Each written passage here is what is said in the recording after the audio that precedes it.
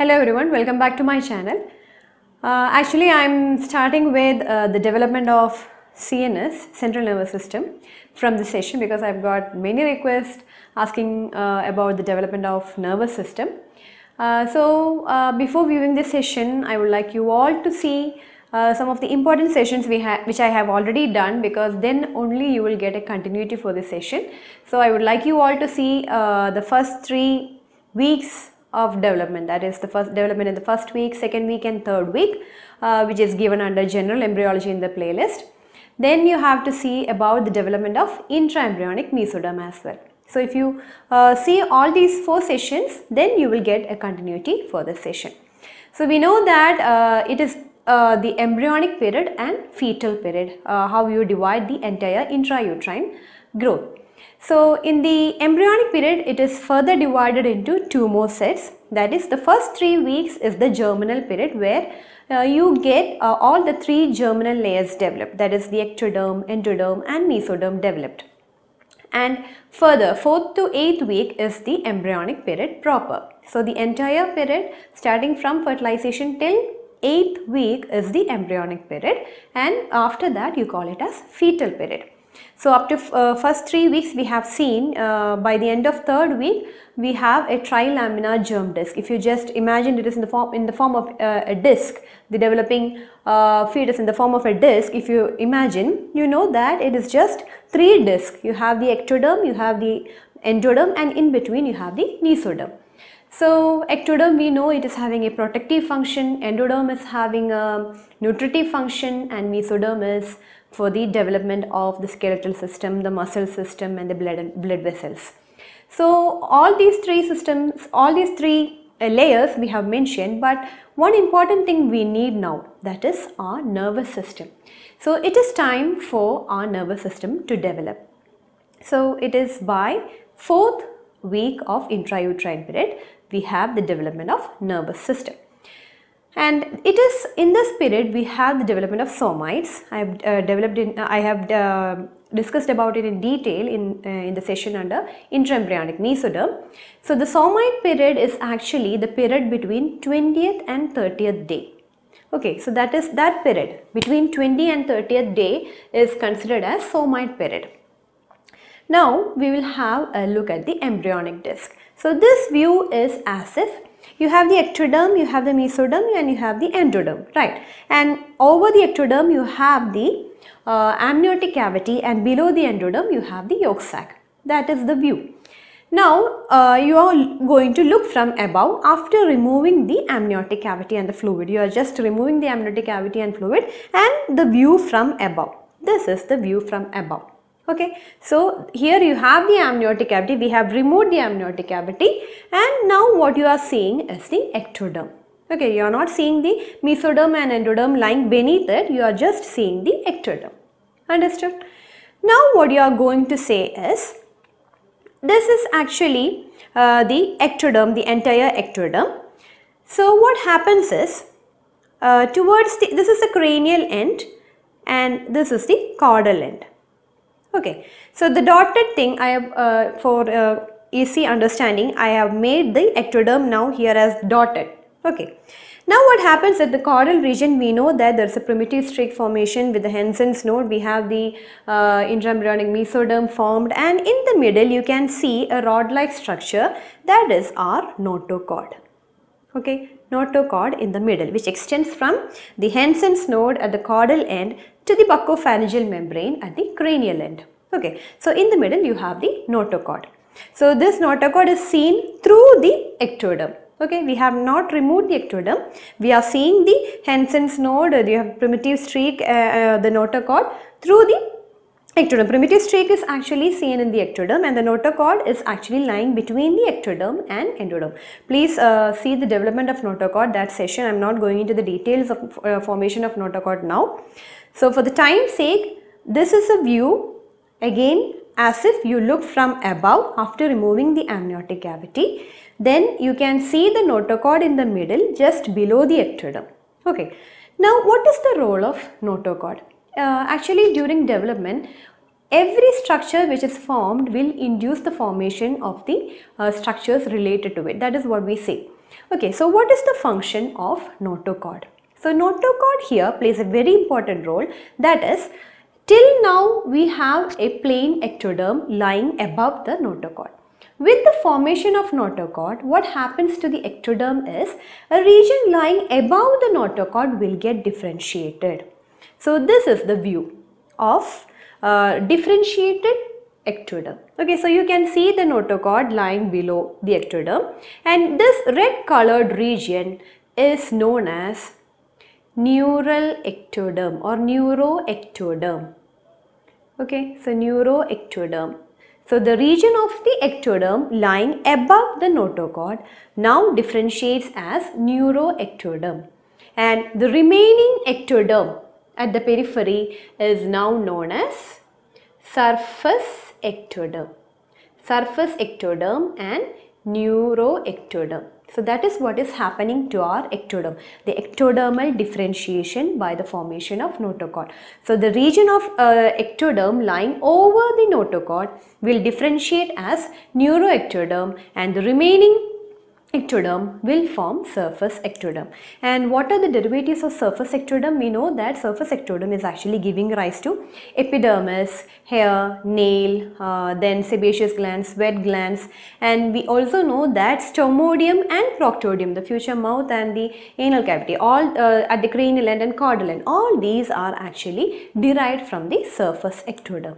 And what is derived from the neuroectoderm? So neuroectoderm is actually giving rise to the entire nervous system. So that is how you have the neuroectoderm developed. Now we are going to see what is happening for the neuroectoderm.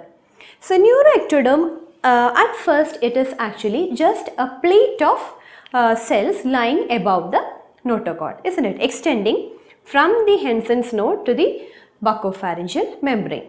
Now what happens is, so this is actually the flat plate or the neural plate which is lying over the notochord. Now what happens is, the neural plate will actually sink so that there is a groove formed in the plate, and this groove will extend from the cranial end to the caudal end. So this is the tube-like groove which is extending from the cranial end to the caudal end. So first the neural plate will develop a fold on either side, and there will be a groove in the midline, and this groove will extend from the cranial end to the caudal end, and it will be lying just above the notochord in the midline.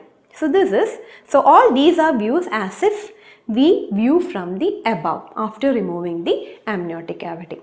Now this is another view of the same embryo. What happens here is, you are just imagining this embryo like a sphere, and if you are just making a coronal section, okay, you are just making a coronal section and you are just removing one part away, and what are the things which you will be seeing in the other half? Okay, so this is this view. You are taking the whole thing and you are just making a coronal section, you are removing the other part, and this is the view. So what are the things which you can see? You can see the amniotic cavity above. This is the amniotic cavity and this is the yolk sac. Okay, so this is the amniotic cavity and yolk sac. And in the middle you can see that this is the ectodermal region, this is the endodermal region, and this is a notochord. So in the ectodermal region you can see a red colored region. This is the red colored region. Okay. So the part of the ectoderm which is lying above the notochord, that is our neural plate. Okay, first it is actually getting differentiated into neuroectoderm, and it is now known as neural plate which is lying above the notochord. Now from this point onwards I am not going to repetitively draw the amniotic cavity and yolk sac. So these sessions are actually concentrating on this aspect. I am not drawing the amniotic cavity and yolk sac. Okay. Now we are moving on. So this is the neural plate. Understood? So neural plate, and this is the notochord. This is the remaining surface ectoderm, and this is the endoderm. This is the section, how it looks like. Now what happens is, so this region is actually our intraembryonic mesoderm, right? So on either side of the notochord, you can see that there is a bulge from the inner aspect. So this is due to the proliferation of the mesoderm on either side of the notochord. So what happens? The cells will be actually pushing the surface ectoderm on either side of the notochord. So what happens? The neural plate will remain like that, but there will be actually pushing off the ends of the neural plate on either side of the notochord. So what happens? A groove will be formed, and this junction where the neural plate gets folded, this is known as the neural fold. Okay, so this is known as the neural fold. So you have the notochord. So above the notochord, the cells are not pushing the neuroectodermal layer, so it will remain as it is. But on either side of the notochord, the mesoderm will proliferate and push the cells upwards, so that there is a fold formed between the neuroectoderm and the surface ectoderm. Okay, so that junction is known as neural fold. You have to keep that in mind. And what is the importance of neural fold? Neural fold is actually giving rise to two important groups of cells. One is neural crest cell and the other one is neuroepithelial cells. Okay, neural crest cells and neural epithelial cells. These are the two components which are actually forming from the neural fold. Now what happens is, as the folds move towards the midline, the groove is getting deeper and deeper. So you can see this is, so first it is flat here, now it will become deeper and deeper, so that the folds will try to approximate towards the midline. So you can see that the folds are actually moving towards the midline. Now this is the notochord, and finally there is a theory for the fusion of the neural tube. The theory is like cells fuse together. So which are the like cells here? Here you have the neuroectodermal cells which are forming part of neural plate, and this is the surface ectoderm.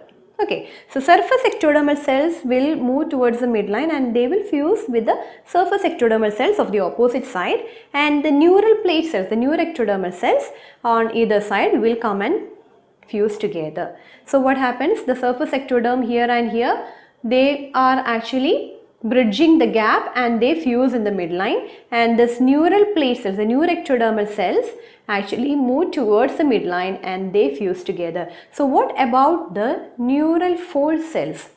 What happened to the neural fold cells? They are not having any like cells, isn't it? So among the neural fold cells, one group of cells actually are not actually staying in the ectoderm. What happens is, they will just get detached from the ectoderm and will first lie in the midline as a group of cells, and then it will split into two and it will now lie on either side of the notochord, in the dorsal aspect on either side of the notochord and neural tube. So these group of cells are our neural crest cells.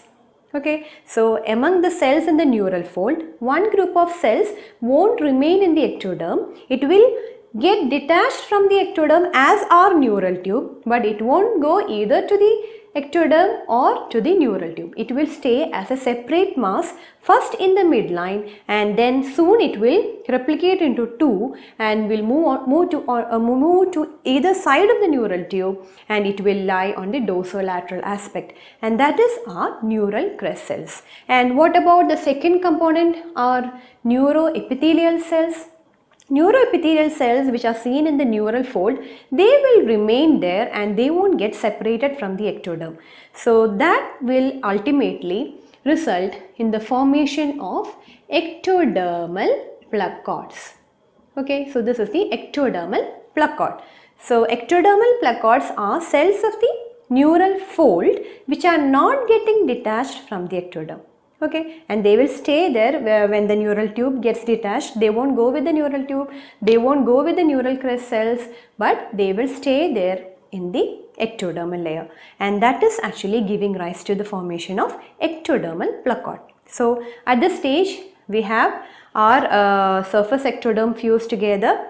then you have the endoderm as it is, you have the notochord in the midline, and you have the neural tube formed from the neuroectoderm, that is a neural plate which is actually transformed into neural groove, and finally we have the neural tube formed just above the notochord, and we have the neural crest cells which are actually getting detached from the ectoderm, and the neuroepithelial cells will remain in the ectoderm and will form the ectodermal placard. So that's about the neural tube formation. So this neural tube formulation is actually what is meant by neurulation, and that is set up the very important step.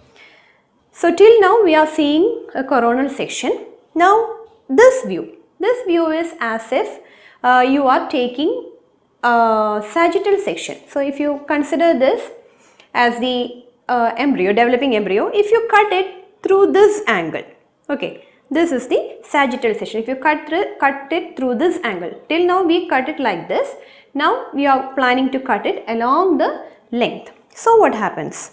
This is the view, right? So here again you have the amniotic cavity, you have the yolk sac, this is the notochord, this is the neuroectoderm lying above the notochord. Now you can see that it is forming a neural groove, then it is having a neural fold, and finally a neural tube which is formed. So we can see the neural tube here which is already getting detached from the ectoderm. So this is a neural tube which is detached from the ectoderm. But when we have a look at this point, you can see that it is not completely detached, right? Anterior part and posterior part is still attached to the ectoderm. So how is this fusion occurring? Is it just at one stretch, or is there any order for the fusion? It is said that along the length of the embryo, the fusion actually occurs at the 4th somite level. If you count the somites like 1, 2, 3, 4, at the 4th somite level, it starts fusion. It is somewhere in the cervical region. There it starts fusion, and then it will extend cranially and caudally. That is how the fusion of the neural tube is happening. It is not like you have the neural plate, you have the neural groove, just up the entire thing is closed. No, it is actually you have the plate, you have the groove, and in the cervical region it will fuse, then it will extend towards the cranial region, and likewise the caudal region will get fused. So first in the cervical region at the 4th somite region, around 20th day the fusion will start. Okay, around the 20th day the fusion will start, and it will first fuse towards the cranial aspect, and then it will fuse towards the caudal aspect. But it will continue the communication with the amniotic cavity. It won't completely get detached. So why this communication is maintained? This is a hollow tube, right? But a communication is maintained. You have the amniotic cavity above. So why this communication with the amniotic cavity is maintained? We now know that our blood vessels are not well developed at this stage, but every cell needs nourishment, isn't it? So if it is trying to get separated from the entire ectoderm, it will be just like a mass suicide of cells, because it will be just getting detached from the ectoderm, which is actually supplied by our nourishing amniotic fluid. If it is just getting detached from the ectoderm, what will happen? The entire neural tube as it is formed, it will just get destroyed. So in order to maintain nourishment, these two ends are still making a contact with our amniotic cavity, so that the amniotic fluid will enter through the pores and will continue to nourish the neural tube till the blood vessels are established. So this opening seen at the anterior end is known as anterior neuropore. Anterior neuropore. And the opening seen at the caudal end is known as posterior neuropore. Anterior neuropore and posterior neuropore.